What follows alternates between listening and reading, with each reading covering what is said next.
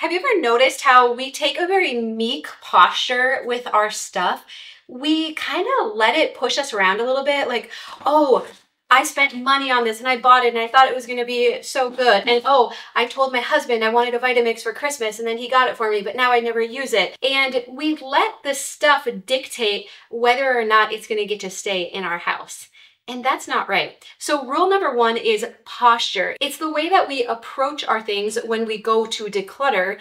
And the truth is that at times we're gonna have to take responsibility for really bad purchases, like even though we thought it was gonna be good.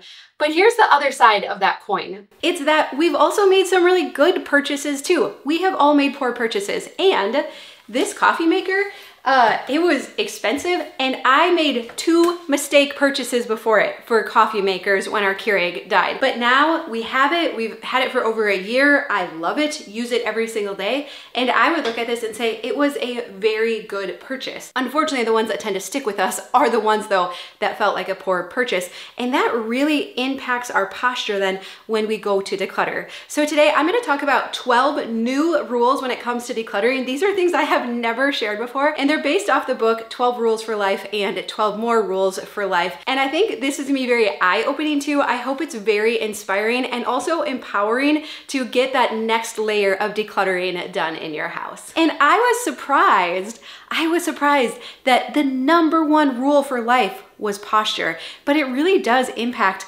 all of the other rules and everything else that we do. People with strong self-esteem feel and transmit a sense of security and confidence, which makes them more attractive and respected. More attractive even, right? This improves their productivity and well-being, which further reinforces their self-perception. Isn't that interesting? But I thought this was so cool that we can do something about it. So if you're feeling kind of down in the dumps, or like, yeah, that's me. Like I'm not standing tall and proud right now. They say, fix your posture, stand straight, push your shoulders back, speak up, and make eye contact. This signals confidence to yourself and others. You'll feel better, others will show you more respect, and it starts a virtuous cycle. It's about facing up to reality and taking responsibility to become all you can be. And so it is, they go on to talk about even just the neurological things that happen when we stand tall, put our shoulders back, and have this type of posture. And again, I think this is something that is very important when we go to declutter, because we can really get beat up by our things when we're decluttering. Oh, there's a mistake purchase. Oh, there's something that got ruined in storage. All of the mistakes that we have made with our physical possessions, but we're gonna take a strong posture. We're gonna say, you know what? I didn't know that was gonna happen. I fell prey to marketing. Marketing is such a powerful force against us, getting us to buy things. And so I learned from it. I'm gonna be a better consumer moving forward. And there's nothing wrong with me. Again, shoulders back. There is nothing wrong with me if I made a mistake purchase or if I no longer need that item. But what would be a mistake is to keep it out of guilt or fear or shame or any of those other negative feelings. And one other thing on posture before we move forward, I want to talk about decanting my spices, because my goodness, this was the most controversial thing I've done in a long time. For me, this was a posture thing. For me, this was saying that I have gotten to a point in my home, in my decluttering, in my ability to maintain organization, that I can prioritize this space looking beautiful. I can trust that I am gonna keep it up and that it is gonna continue to look this way. And I still love it so much. All right, so we have 12 rules. We have a printable. I'm not gonna get through all of them today, but I do have a printable that outlines all of them in regards to decluttering. But let's move on to some of my other favorites. Rule number 2, see, I was like, oh, I think I will make a cup of coffee. I'll put a link. If you're like me, I always click through just to see what people actually paid for things, and I'm like, oh, good night. The price varies wildly on this. Around the holidays or like when they're doing deals, you can get it for around $500, and it's still way more than I ever thought I would pay for a coffee maker. So just so you know. So rule number 4 is to improve your own game instead of playing others. But here's the subtext to it. Compare yourself to who you were yesterday, not to who someone else is today. And so in regards to decluttering, it is so important to take before and after photos. When I was decluttering our house, I would get so discouraged because I was like, I've made 28 trips to Goodwill over the last month. And after about a week, I get back home and it's like my brain is like, have you even done any work in here? Why is this still so hard? Why do you open this cabinet and be like, oh, I thought I decluttered, but there's still so much more? Our brain adjusts so quickly to the changes that we are making. So you have to have before photos to really validate all of the work that you are doing. So if you haven't done so, go around your house right now, even if it is a hot mess, take photos of every room, make an album on your phone, and I promise you that you're gonna be so glad that you have those photos to compare to when you get further down the road and to look back where you come from. It is gonna make you feel so good. And today's video is sponsored by our friends at Blinkist. You know that it is my absolute favorite minimalist tool for getting in all of the nonfiction reading that you would like to do. But our lives are busy, we run short on time. So what Blinkist does is they take over 6,500 nonfiction books and they boil it down to the blinks. These are the highlights, the main points, the meat of the book. And then you can either listen to them or read them in about 15 minutes per book. So on Blinkist, you can find both the 12 Rules for Life and then also the follow-up book. It's called Beyond Order, 12 More Rules for Life. But also what is so cool is Blinkist Spaces. This feature allows you to create a space with friends or family where you can add, share, and recommend titles from the Blinkist library all in one place in the app. A space can be for a group of people or a topic like productivity or mindfulness, and all members of a shared space can access all titles in the space with or without a Blinkist premium subscription. And again, why is this so important? Because when we're learning new things, when we're bettering ourselves, improving our productivity and communication and relationships, we are becoming a better version of ourselves. We're also more interesting when we meet new people and we're making conversation with them. It's so fun to be able to say, oh, hey, do you know what I just learned? Or have you heard about this before? It really does increase our confidence. Talk about posture, right? You're gonna feel so much better about yourself. So go ahead and scan the QR code or use the link down below. You're gonna get to try out Blinkist completely free for 7 days and get 40% off Blinkist annual premium. Rule number 12, clear up unresolved issues from the past, but I wanna relate this to sentimental items or things that we have inherited or feel like we should keep. So this is fascinating. It says to orientate yourself in the world, you need a map of where you've been, where you are now, and where you're going. Unresolved issues in the past can affect the accuracy of your map, negatively impacting your current journey. If a memory from the past still upsets you, write down the incident. It says that writing them down carefully and completely can help strip the memory of its horror. But I think that can be good with memories that swirl around our brain, but what about the physical items that remind us of those things? So often we feel like we should keep things either because that's what we were told we had to do or because it was given to us or we inherited it. And so I learned a lot from Peter Walsh and his book, Let It Go, in regards to this, also on Blinkist if you're curious. But he says, under no circumstances do you have to keep items that bring up happy, shameful, horrible memories from the past. If they remind you of a person or a time or a season in life or an event that was not happy and does not bring back feelings of joy, and I'm so glad I still have this and I enjoy caring for this item moving forward, you have permission to let it go. Again, going back to rule number 1, our posture. Hi, I'm Dawn. I don't keep things in my house that bring up bad, crappy memories. I'm an adult. I can choose not to. It does not matter if I inherited it from my great-great-great-grandmother who came over on the Mayflower and no other ones are known to exist. And so you have to keep that and preserve that piece of your family history. If you want to, you can. If that brings you joy and the thought of passing that down is how you want to spend your time, that's awesome. Do that. If not, you have permission to let those things go. You might not want to do it all at once. You might want to do it in layers or little chunks at a time, but you might find rage purging your house of these items to actually, and getting that negative energy, we know things carry energy. Getting them out, you might be surprised how much better that makes you feel. Ooh, I don't know why. I feel like that one struck a nerve with me today. Okay, let's move on to one that's a little more lighthearted. I love this. Rule number 11. Create something beautiful.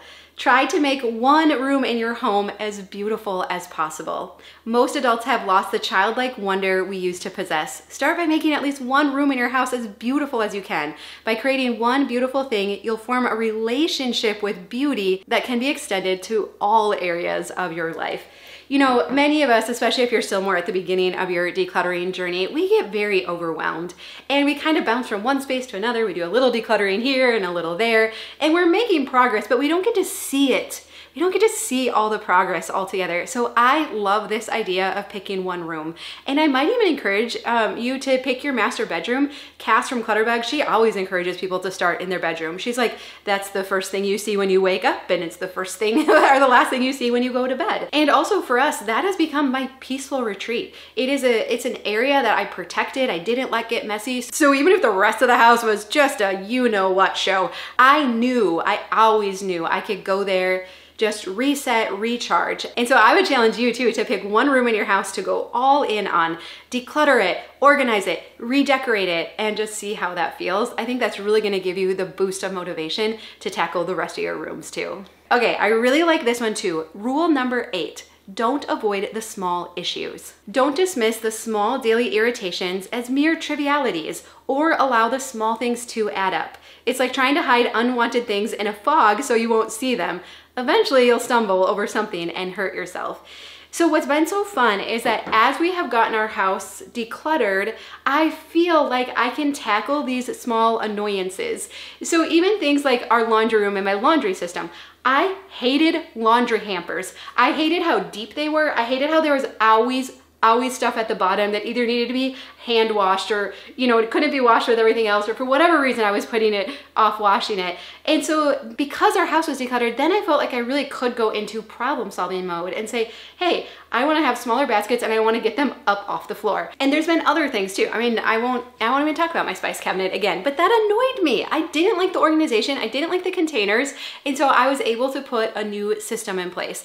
And similarly in our entryway with little shoe racks and under our kitchen sink with even just how we store stuff down there, when we highly reduce the inventory, it becomes apparent, because I think when our house was messy, like you just kind of expected nothing functioned well, right? Everything was small annoyances and big annoyances.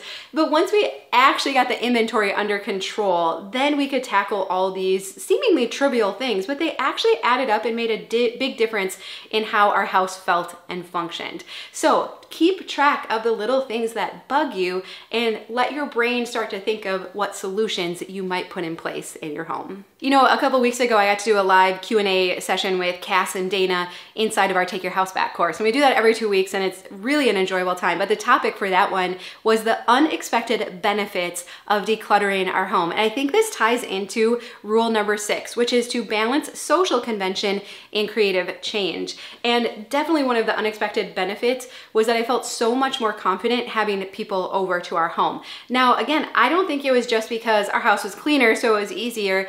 I think through the process of decluttering, my confidence in myself increased, which is actually scientifically proven now, right? And so I had more confidence to reach out to people and to invite them over. So it was equal parts getting my environment in order to be conducive with having friends over, but then also me having confidence in myself to extend the invitation. And so I love what this says. Psychologists agree that people's social lives are also crucial for their mental health. This includes factors like using free time meaningfully, not mindlessly scrolling on our phone. I know we all do it, but most of us don't want to do it, right?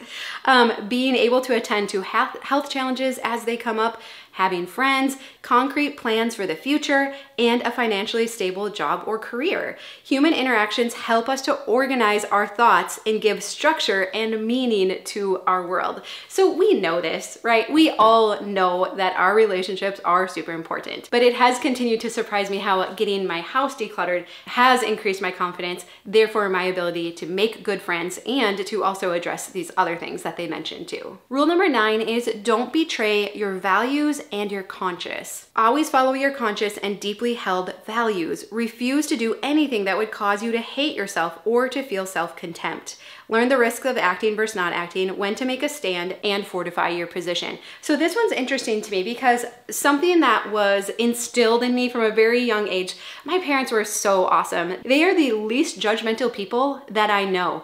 My dad, I mean, one of his favorite phrases was, everyone should have one good bad habit, right? Like he didn't look at people and say, why are you doing that? You shouldn't be doing that, right? It was like this deep understanding of, you know, sometimes we do things because we know the consequences and we're still deciding to do it right now, right?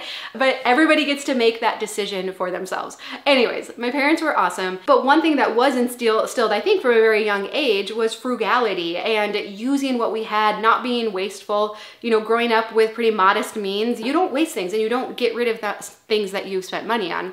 However, then fast forward now, right, 42 years later, I have had to challenge that belief because I don't live in the same times anymore, and I don't have the same lack of things. And I found myself in this position where I was overwhelmed with too much, but I had no grid for that. I had no value system around that. Now here I am.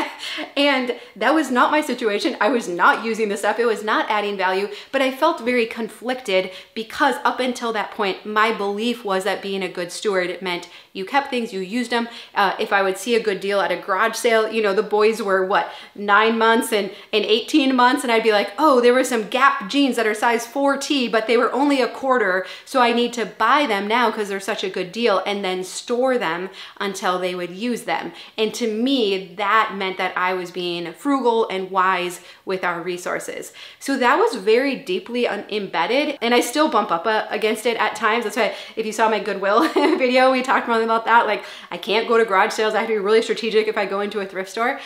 But I had to unravel it and realize that I had a different set of values now. Now my value is trying to live with as little as possible because I have found so much freedom and peace and joy and confidence in that. Your line for how far you want to go with decluttering and how little or much you want to maintain, you get to decide where that is for you. But be strong in it. Don't go back on it. Don't let this stuff push you around or talk you into keeping it. Be strong. And again, I do think we can all have the confidence to take responsibility if we do ever make a mistake. Even just recently, my mom likes to keep cereal at their house for the kids. Well, I don't know when I showed it, but I added canisters to our kitchen and we had 3 left over and I could not think of a use for them. And I'm like, I'm just gonna donate them. I hope someone is super excited to find brand new matching canisters at the thrift store when they find them. Guess what? We could have used the canisters. Also, guess what? I don't beat myself up because my value right now is for a highly simplified home. I am choosing not to manage extra inventory in the form of organizing containers. And so I did not beat myself up. There was a slight twinge of like, oh shoot, we could have used those. Does not matter. It's okay. We can buy a new set of canisters. We could look at a thrift store. I could ask somebody else if they have some extra canisters. I could probably find something else to use too. All right, and then I'm gonna end with rule 3, which is to surround yourself with people who want the best for you. You know, I am so fortunate. Oh my gosh, I am so fortunate. Even if you've heard me talking about recently about not having friends on Diana's channel and whatnot. Anyways, my twin sister Diana, I'll put links to that down below if you're interested. But I know not everybody has that same network around them, and that makes me so sad. But you know what's so cool? I love that we can surround ourselves with people online like me who believe in you, who are telling you it's okay to let things go, who are telling you you don't have to beat yourself up if you make a mistake. And so I hope that you have found some good friends online that are sharing these same tactics and beliefs and, you know, how to declutter and why simple living is so good, because I know it is not the message that the rest of the world is giving us, right?